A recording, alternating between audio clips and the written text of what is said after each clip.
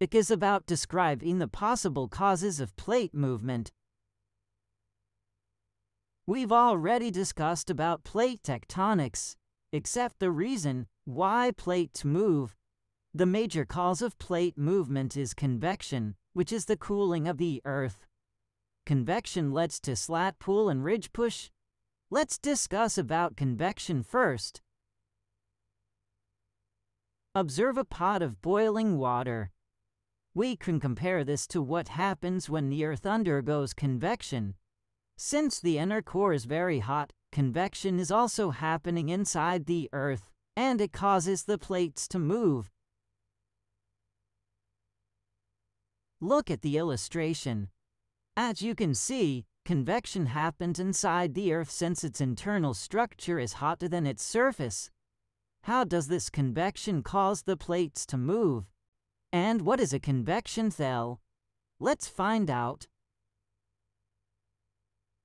A convection cell is a circular pattern of density-driven molten magma. The material of the mantle undergoes convection, which leads to release of heat.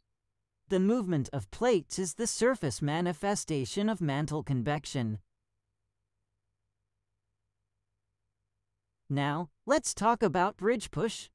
It is the force exerted by the cooling, subsiding rock on spreading lithospheric plates that drive plate movements. It is also known as gravitational sliding.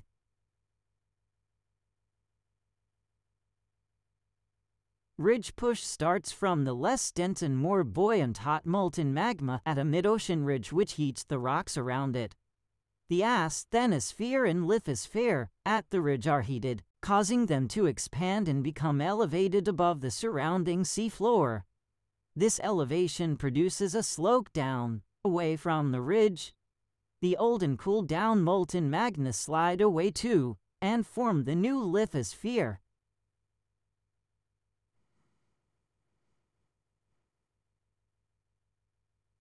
Let's now discuss the other cause of mantle convection, the slab pull. Slab pull is the force exerted by the sinking edge of the plate on the rest of the plate.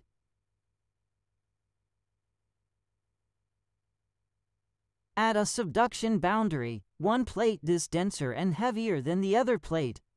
The denser, heavier plate begins subduction beneath a plate that is less dense. The edge of the plate undergoing subduction is much colder and heavier than the mantle, so it continues to sink, pulling the rest of the plate along with it. A combination of subduction pull and ridge push moves ocean plates along. These forces are not separate from mantle convection, but are both cause by and help cause this convection. Continental plates are pushed around by oceanic plates. Here's the summary of the lesson about describing the possible causes of the plate movement.